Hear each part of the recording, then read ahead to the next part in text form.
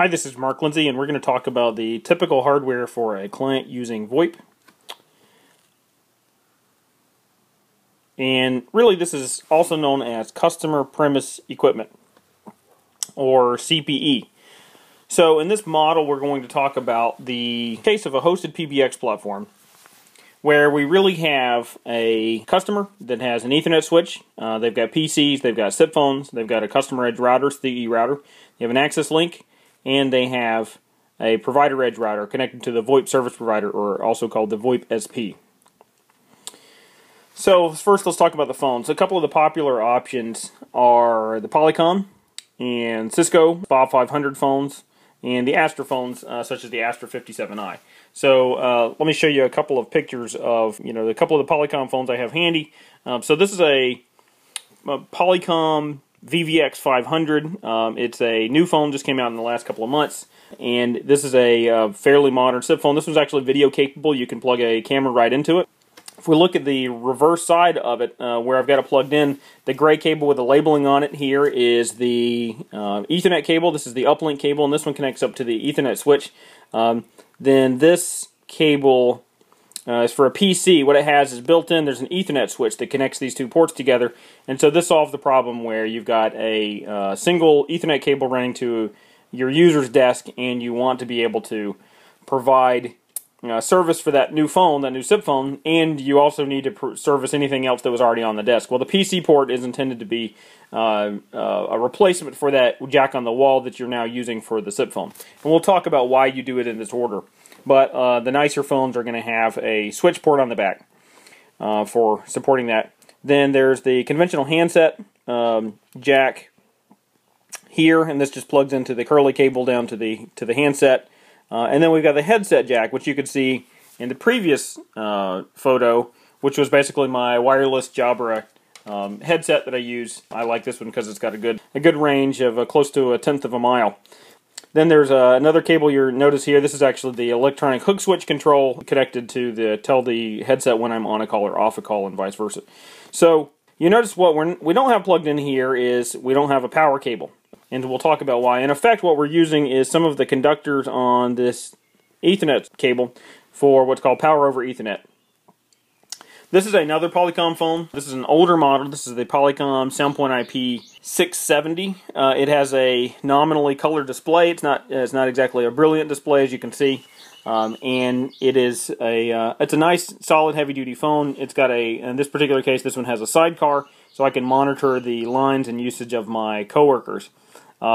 That's one thing worth pointing out, basically, is that this first button at the top here, that's my actual line. Then the rest of these are what Broadworks calls busy lamp fields. They're also called line state monitoring.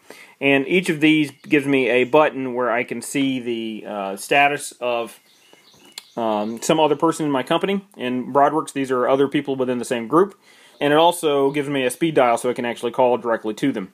There's an enhanced version of this busy lamp field function with Broadworks where if a call is coming in, for example, Jeff Quinn is receiving a call, and I have been asked to monitor Jeff's line, then I can make that one blink when he's getting a call, and then I can actually hit that button, the Jeff button, to answer his call if I'm asked to cover his phone. But this is another phone. It's got the same kind of connections on the rear as the VVX 500 that we saw before, but this SoundPoint IP 670 is an older model phone. So, moving on from the phone itself, we'll talk about the Ethernet switch. A popular couple of models for Ethernet switches would be the Cisco small business line, such as the SG310P or the Adtran NetVanta. Or in a lot of cases, it's just whatever you already have. So a lot of customers are not going to replace their Ethernet switch when you put in voice over IP service. And in many cases, that actually creates a very difficult situation for the VoIP service provider because the Ethernet switch they have may be underpowered in terms of management features and other kinds of functionality. So let's talk about some key features that we really do look for in an Ethernet switch. So one of them is managed. We want to be able to log into the switch and view settings and statistics, so stats, config settings, such as duplex mode, which is a really key setting to for proper functionality on a full duplex Ethernet switch. So we need to be able to see those settings. We want to be able to look at whether there are errors on the link. We also want to be able to enable and disable ports. We want to be able to change the VLAN setting for a given port, because the voice traffic may be in a different VLAN than the regular data traffic. So you might have your PCs in VLAN 1, where they've always been in the past, but you put your voice devices in VLAN 2, and then you can keep them separated for certain purposes. It may be convenient. It's not usually a quality of service function. It's more along the lines of routing. We want to do something differently with those. For example, on our access link back to this voice service provider, we may route the phones over a separate tunnel inside of the link, and so they're kept in a secure zone, basically between the customer premise and the VoIP service provider, so that the VoIP service provider is not exposing their customers' devices directly to internet equipment and whatnot. Another key feature is power over Ethernet, and so as I mentioned before, this is a convenient way of providing power directly from the Ethernet switch down to the phone. It normally, in an Ethernet cable, we would have 2 pair in use, typically actually carrying data. So basically, one of them is carrying data in one direction, the other one's carrying data in the other direction. And with PoE, we have another couple of lines that we use basically for power. I believe it's typically 48 volts DC power, and that's used for providing power to things like SIP phones. It's also, you'll see it common on IP cameras, so that you can put security cameras around without having to run separate power. This is also a really powerful function, no pun intended, because you can actually turn it on and off. So the ability to remotely log into this Ethernet switch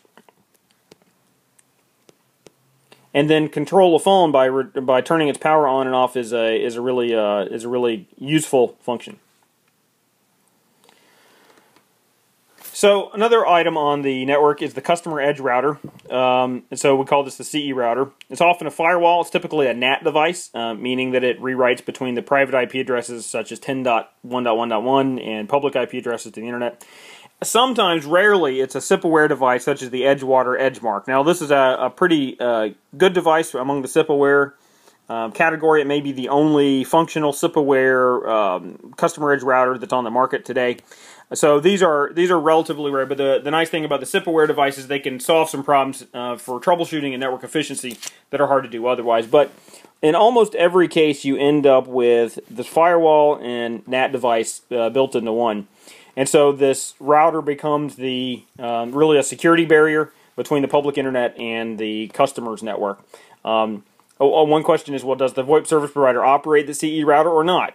So if a customer already had a firewall with an Ethernet connection, how would they go about connecting? Would they have to replace that equipment or not? And it really varies based on what the customer already has and the business model of the VoIP service provider. So let's talk about this customer edge router a little bit. What are the goes-ins and goes-outs? So almost in every case, the inside of this device is Ethernet. We could say that this is the private side.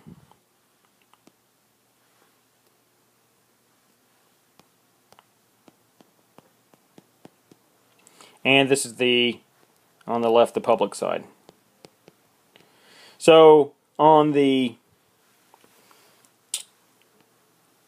private side, we almost always have Ethernet. What else are you going to have? Token ring, who has that? FIDI.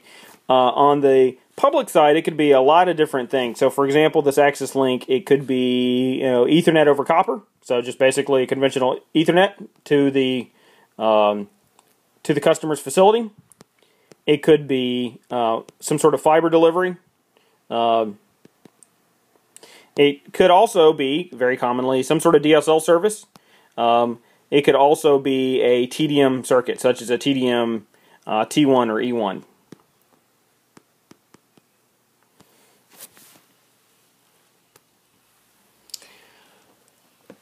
So let's look at some alternative models. So other than the hosted PBX model we saw before with the fancy, expensive SIP phone and the VoIP service provider providing those features, there's a very common alternative model, which is where you have an IAD. IAD stands for Integrated Access Device, and it's shown here in the middle. What makes it integrated is that we have a single device that's able to do both voice services, and it's also providing the functions of a customer edge router. So really, in this particular case, our IAD is equal to basically what we call an analog terminal adapter, which delivers ordinary POTS service and connects POTS lines directly to a VoIP service, and then a customer edge router rolled into one. That's the IAD in this particular case. In this model, we have POTS lines, which could be connected to ordinary phones, or it may be connected to a legacy key system or PBX. And then we have an Ethernet link, just like in the case of our other customer edge routers, connected to the PCs internal to this network. Notice that the voice over IP in this particular network only exists basically on this zone of the network from the IAD back to the VoIP service provider. So the customer in this particular model doesn't have any VoIP equipment within his network. He might have his legacy PBX. For example, I have a client that has a legacy PBX. It's a Nortel Meridian system. It has POTS interfaces.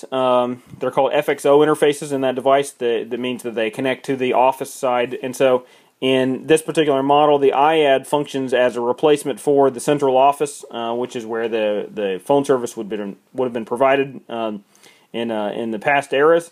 And so they use that existing PBX and connect to an IAD.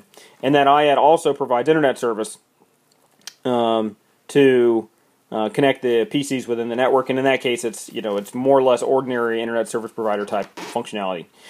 In almost every case, the IAD is actually going to be operated by the service provider. So this would be this IAD would be service provider controlled.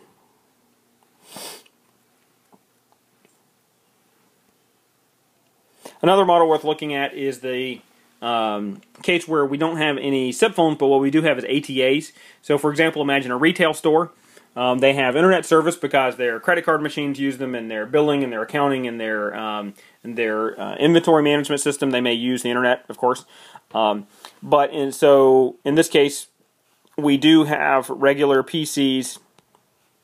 But in addition to that, we have this ATA device, which is able to function as a gateway between the POTS network on the bottom and the Ethernet voice network, the Ethernet data network on the top. And so in this particular example, our POTS line is just connected to a fax machine, and this would be a really classic case. You got a fax machine, the customer's in love with having a fax machine. They're never going to give up their fax machine as far as they know, and so they may buy VoIP service in some other way, but they're going to have this ATA. So this ATA functions as the device to make that gateway connection. So this POTS line is just an ordinary 2-wire POTS line. In this case, it's technically very similar to a very small IAD in the sense that it's providing on the upstream side, basically it's VoIP, and on what you might call the downstream side, it's POTS. And that was the same that we saw before, where we had this IAD with VoIP on the upper side and then POTS on the lower side.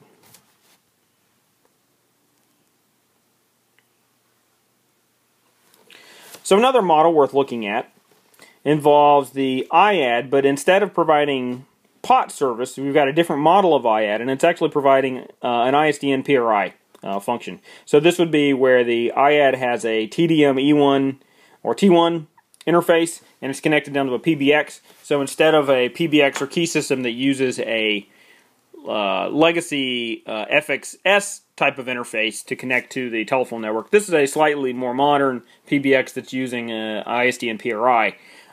This is a much better interface to use between the IAD and the PBX. It's much easier to troubleshoot. But again, in this case, the IAD is the only voice over IP device in this customer's network. The PBX itself is just the same old PBX they had before. And let's say, pretend prior to this particular installation, we might have had this PBX connected to just another telephone provider where they had a Nortel DMS or a Lucent 5ESS. Those would be conventional telephone switches that might be used by the old school phone companies.